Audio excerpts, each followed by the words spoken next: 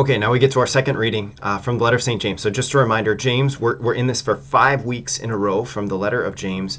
It's so good. He's very direct, and I'm going to read a reading, but then I also want to keep on reading, actually. It's really strong. Now, I take it back. I'll read the reading, and then I'll go on to talk further about, later on, I'll read the rest of a particular section that I want to read. So James chapter 2, verses 1 through 5. My brothers and sisters, show no partiality as you adhere to the faith in our glorious Lord Jesus Christ.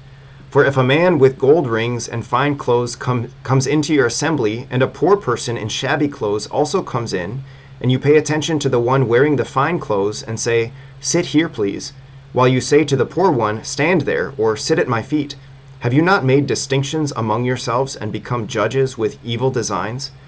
Listen, my beloved brothers and sisters, did not God choose those who are poor in the world to be rich in faith and heirs of the kingdom that he promised to those who love him? Okay, really good. James is very direct, and it's actually, so that the part that I'm going to read later is actually more direct, because we basically just cut James off like mid-paragraph, and I totally understand why we did, because he gets really strong, but we'll get to that part. Just because he's strong doesn't mean we shouldn't read it and shouldn't be familiar with it. So anyway, so what's the deal? So if you remember last week, we started with James chapter 1, and we just read a few little excerpts from chapter 1. Really good. We talked about the goodness of God and how God gives everything, and how we need to be doers of the word and not hearers only. So that's actually a really important point that we heard last week, that when we hear the word of God, we need to actually let it change us to the point that we live it out. Not just to hear, but actually to live. And if we only hear and don't live, if we're not doers of the word, then we are only deceiving ourselves. We're convincing ourselves that we're actually in a good place with God, when the reality is that we're not. And that's a big thing, that Jesus actually expects that the word of God would change us, that his teaching would change us, that his death would change us, that his sacraments would change us. He expects that to be the case, because to be one of his disciples is to live like him. And a big part of his ministry is calling to repentance all of those who want to follow after him. Why? Because of sinful humanity, sinful human nature, we don't live like God. And so he comes to call us to turn from living not like God to living like God. That's what he calls us to do. And so there needs to be a real change, not only in what we hear, but a real change in what we do. That's really big. And so we finished last week with verse 21, where he says, religion that is pure and undefiled before God and the Father is this: to care for orphans and widows in their affliction, and to keep oneself unstained by the world. So those two things, which ultimately I suppose could be boiled down, I mentioned this last week, could be boiled down to love your neighbor as yourself and to love God. To keep yourself unstained from the world. So to care for your soul in such a way that it allows you to love God more purely, to worship him more perfectly, but then also to care for widows and orphans, those who are in need, in a real need in your area. So it's not limited to widows and orphans, but it's just like, this is an example of someone that you ought to care for, is those who are in desperate need, which of course we can already start to see the connection between our first reading and our gospel, especially our gospel passage. What happens? These people bring someone to Jesus, and who is it they bring to Jesus? They bring this man who is deaf and mute, who's got a speech impediment. So someone who is in desperate need of the Lord is brought to the Lord by the people around him, which again is a fascinating thing, that at the time of Jesus, it is the Gentiles, at least in this particular case, it is the Gentiles who catch the message of the gospel more than the non-Gentiles, more than the people of God catch it in this particular instance. So anyway, so that leads James into the next session, where he says, show no partiality as you adhere to the faith of our Lord Jesus Christ. So what does that mean? Don't show favor to one or the other. And I suppose there's the opposite. This could work, and maybe I'll mention that. But I think our natural tendency is to follow the pattern that James lays out for us when he says, well, if a man in with gold rings and fine clothes comes into your assembly, that is into your synagogue, into your time of prayer, of worship, if a man comes into there and a poor person in shabby clothes comes in, you pay attention to the one wearing the fine clothes and say, sit here, please. While saying to the other one, yeah, go sit over there, or sit at my feet, stand over there. So that's what James is talking about. He's like, look, don't you dare show favor to those who are wealthy over those who are shabby, those who are poor. That is a big problem when we do this. And unfortunately, like, you can think of maybe some examples in our current church culture where we still do this, actually. We show favor to those who are wealthy. Why? Because well, their wealth can help our ministry better, maybe, through their providence. And it's not to say that we shouldn't ask them for their assistance and that we shouldn't be grateful for their assistance. But if we're showing favor by giving them greater honors, by giving them greater seats in a synagogue or at banquets or something like that, then James he might have some strong words for us. So this is where he says, like, okay, well, here's the deal. When you do this, you've made distinctions among yourselves, and you have made yourselves judges with evil designs. I was struck by this as I was reading, because if you remember last week's gospel, Jesus talks about things that defile a person. And the very first thing that he talked about defiling a person are evil thoughts. Another way to translate that word thoughts is designs or voluntary thoughts. So when James is saying that you have evil designs, he's ultimately saying, like, you have become defiled inside of you.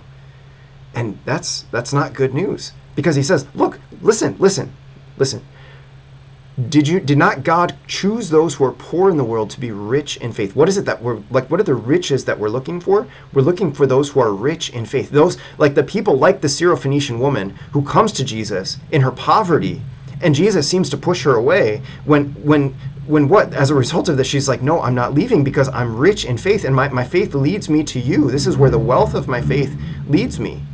And similarly, those friends of this man who was deaf and blind, deaf and mute, their wealth of faith in Jesus, it leads them to bring this guy to Jesus so that he can heal them.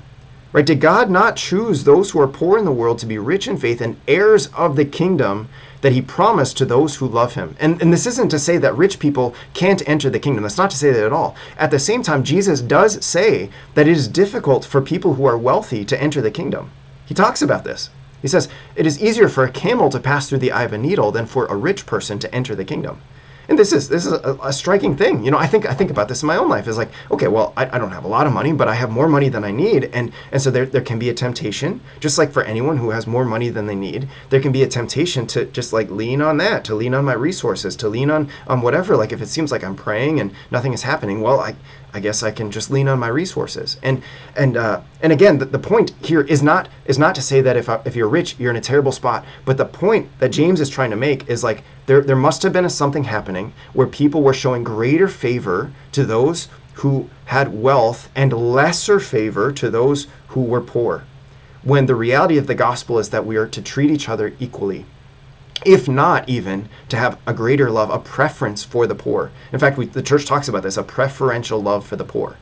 But so that's strong enough as it is. But James keeps going, and I just want to read the next few verses 6 through 13, where he says, "But you dishonored the poor person. Are not the rich oppressing you? Do they themselves not haul you off to court? Is it not they who blaspheme the noble name that was invoked over you? However, if you fulfill the royal law according to the scripture, you shall love your neighbor as yourself, you are doing well. But if you show partiality, you commit sin and are convicted by the law as transgressors. For whoever keeps the whole law but falls short in one particular has become guilty in respect to all of it. For he who said, 'You shall not commit adultery,' also said, 'You shall not kill.' Even if you do not commit adultery but kill, you have become a transgressor of the law. So speak and so act as people who will be judged by the law of freedom, for the judgment is merciless to the one who has not shown mercy. Mercy triumphs over judgment." So what's James getting at here? Well, first, he's pointing out, like, okay, you're dishonoring the poor person, when the reality is what? That the wealthy dishonor you. And this is not across the board, so I have to make all these nuances because I'm sure that there are people who are sensitive about these kinds of things, and so whatever. But like let's read the Word of God. So it must have been the case at the time that the wealthy were oppressing the Christians. And yet, when the wealthy come into the Christian synagogues, the Christians are going out of their way to pull out all the stops to care for the wealthy. When it's like, no, these are the very people that are causing you problems. When the reality is like, don't dishonor the poor person. Why? Because, well, Jesus himself was poor. 2 Corinthians chapter 8, verse 9 says, you know the love of Jesus Christ. For although he was rich, he became poor so that by his poverty you might become rich. Rich how? Rich in faith. Like, so this is the reality. And if we transgress the law by showing partiality or by breaking any of the commandments, even though we're faithful in all of the other ones, James is saying, we're still guilty of all of that. And so we need to live and act as though we know that we're going to be judged by this law. And that might seem harsh because maybe we don't talk about judgment enough in the church today, but this is the reality at play anyway. And so when James gets very direct and very, very strong, I think we need to take him seriously, at least in part or maybe entirely, because this is the divinely inspired Word of God. I mentioned last week that the letter of James, I think I mentioned this, we're going to see it more clearly next week, but the letter of James was a difficulty for the Protestant reformers, for Martin Luther. He wanted to take James out of the Bible. He didn't take him out of the Bible, but he wanted to. He saw James as like a secondary level of Scripture, as opposed to the more true Scripture that aligned with whatever he wanted it to align with. It's difficult. And why is it difficult? It's difficult because it demands action. It demands that we go to work for the kingdom. Not that our work is what saves us in a sense, and yet it's that our work participates in our salvation. And so we need to actually put into action the gospel as it has been received, as it has been given by Jesus through the apostles. Strong, absolutely. Let yourself be uncomfortable with it. This is the thing. We have to let ourselves be uncomfortable, myself included. And if we need to repent, we need to repent. And if we need to grow, we need to say, okay, Lord, I need your help to grow. I need you to help me love the poor. I need you to help me not be overly concerned about the wealthy. I need you to help me, Jesus, to fully embrace your gospel. Whew, gosh. Okay, so we obviously got further than our reading wanted us to get, but I thought that was just an important thing for us to get into. And so anyway, it was good. I love this Bible study. I say this every week. It's just so good. So thanks for sharing it with me. And to be honest with you, even if you weren't here, I'd be doing it anyway. So I'm glad you are here. I'm glad that we can share in this together, actually. That you're not unimportant to me, actually. I really appreciate it. I'm encouraged by people who watch this, who participate in it. Absolutely. The Word of God is good. It is living and effective, sharper than any two-edged sword. So let's continue to allow the Word of God to pierce us in a real way, and to change us, to transform us into real disciples, radical disciples maybe, of Jesus Christ. I'll look forward to seeing you next week. God bless you. Peace.